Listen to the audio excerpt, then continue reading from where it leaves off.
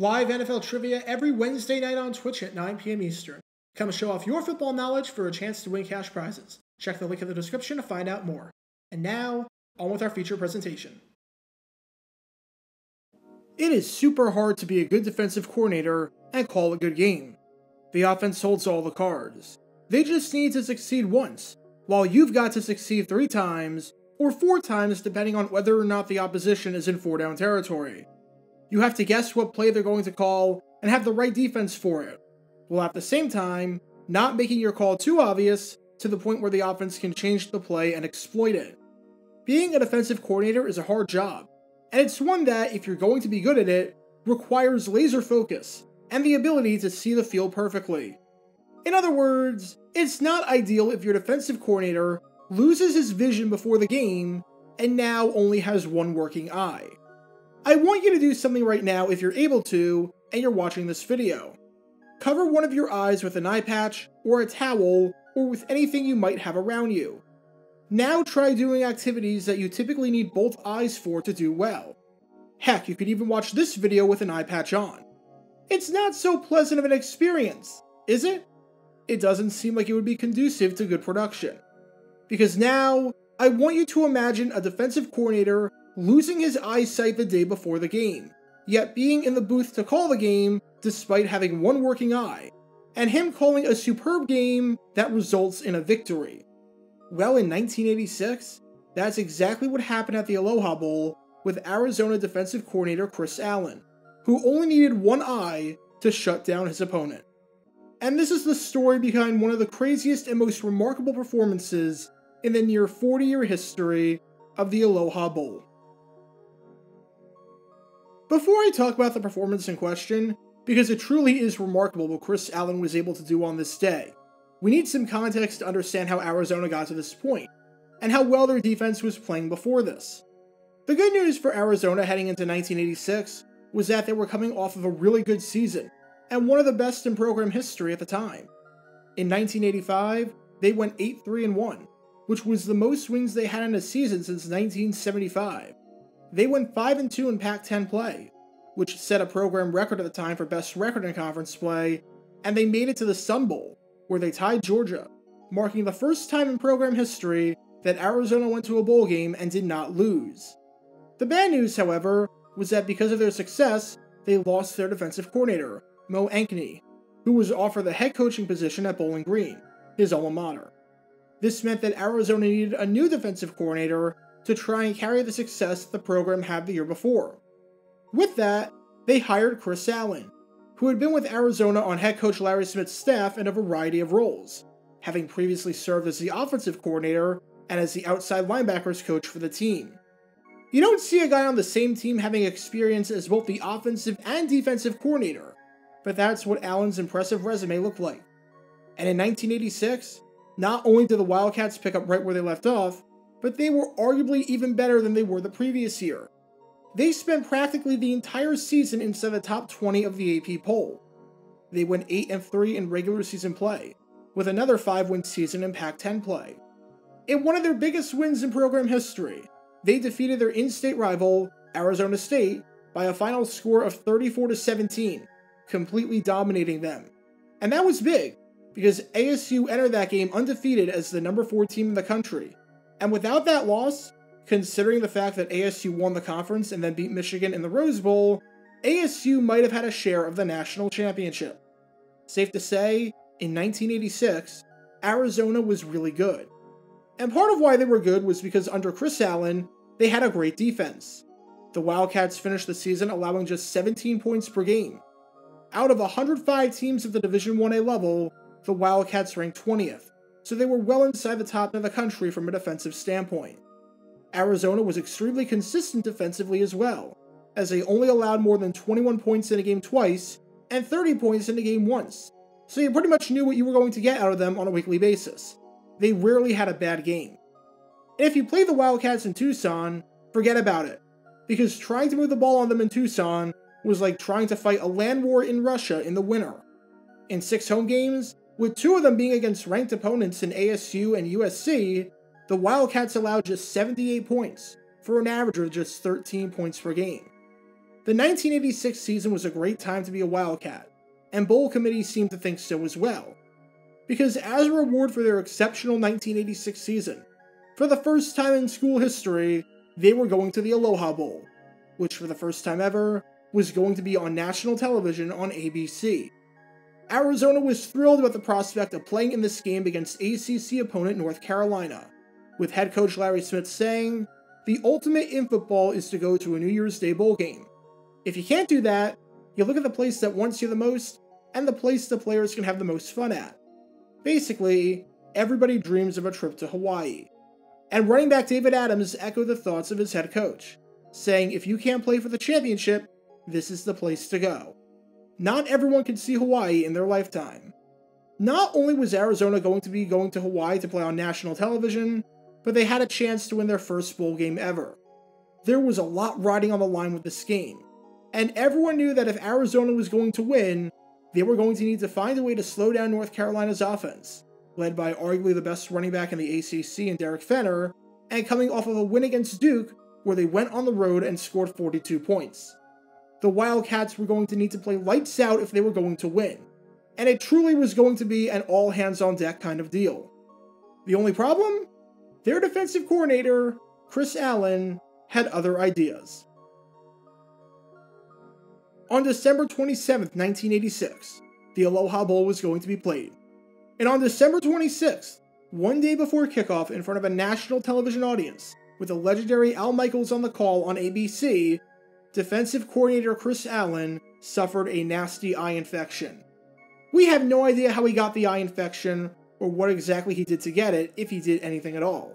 However, these are the sorts of things that just happen, are extremely unfortunate, and are extremely painful. Allen had been game planning for UNC for the past month, and now his vision was impaired, because he physically could not see out of his right eye.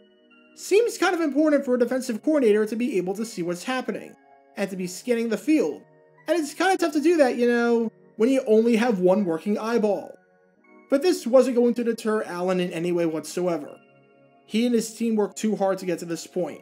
He was in pain, but he was going to do everything in his power to call the game and to assist his defense however he could. So not only did he try to fix the eye problem by wearing an eye patch on his right eye, but he was going to be calling the game like that. You know how some people jokingly say that they could do something with their eyes closed? Well, for all intents and purposes, that's kind of what Chris Allen was doing.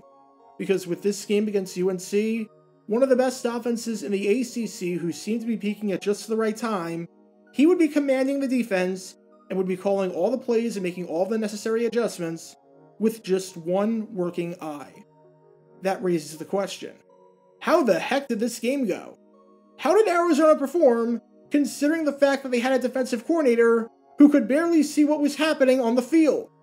Well, the first drive of the game gave a pretty good indication as to how this one was going to go, and it gave it in the best possible way for the Wildcats.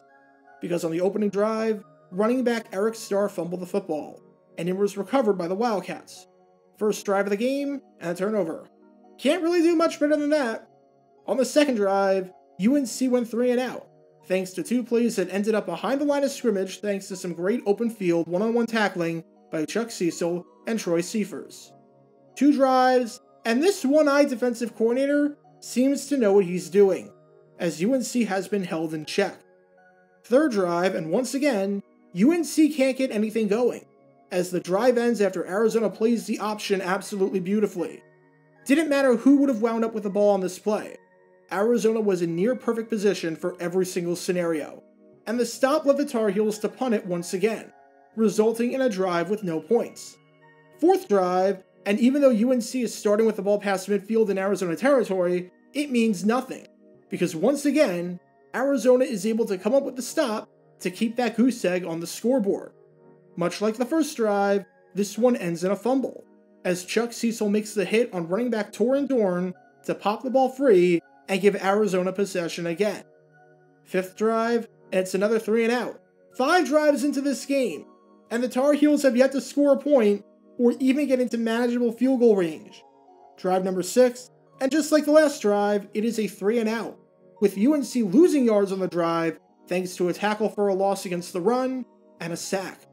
and drive number 7 results in the 3rd turnover of the game for the Tar Heels, as once again, they lose it on a fumble. Although this time, instead of the fumble happening on a running play, it happened on a passing play via the strip sack. And when drive number 8 ended in UNC trying to move the ball down the field, but running out of time before we hit the halftime break, Arizona was up by a score of 13-0, and looked to be in complete control of the game. Most defensive coordinators couldn't dream of calling a game this good. Most defensive coordinators couldn't dream of going to a bowl game against an explosive offense and shutting them out in the first half on 8 drives while forcing 3 turnovers and never letting them get into field goal range. Yet that's exactly what Arizona and defensive coordinator Chris Allen were doing. Except Allen was doing this with only one eye. To put into perspective just how dominant this defensive performance was on the part of the Wildcats, because it truly was amazing. At this point in the history of the Aloha Bowl, there had been 5 iterations of the game, including this one. Here's a look at every team to play in the Aloha Bowl at that point, and how many points they allowed in the first half of the game. There had been 10 teams to play in the game thus far, so 10 first halves to evaluate. Arizona had, by far, the best defensive performance in the first half in Aloha Bowl history. Half of the teams allowed double-digit points, and no team until Arizona ever shut out an opponent going into halftime of this game. UNC only had 137 yards of total offense, compared to 200 for Arizona, and on most of their drives, they went 3 and out, and truly were unable to get anything moving or going down the field. It took UNC until their 12th drive of the game to finally muster up some points, at which point, Arizona was already up 30-0, was well out in front, had the game wrapped up, and had all but won their first bowl game in program history, giving them their first win since becoming a team nearly a century before in 1893. And the main reason why they won it? A dominant defense called by a defensive coordinator with one working eye. After the game, the talk was about Chris Allen and how he did it, because no one knew how he did. The night before the game, Allen usually gives the players a written test about the opposition and about their scheme. However, before the Aloha Bowl, he had to change it to a verbal test, because as defensive tackle Jim Birmingham said, expressing serious cause for concern, you could tell he was in pain and was having trouble seeing. But once the game began, he did a great job. And Allen jokingly said after the game on his performance, UNC's offensive coordinator was supposed to put a patch over his eye too, but he didn't. What Chris Allen did on this day was remarkable, and that goes without saying. The man could not see out of his right eye, and could barely see period the day before the game. The man was in pain in the one part of your body that you absolutely cannot be in pain with if you want to call a good game that requires you to see the field well. The man could not see.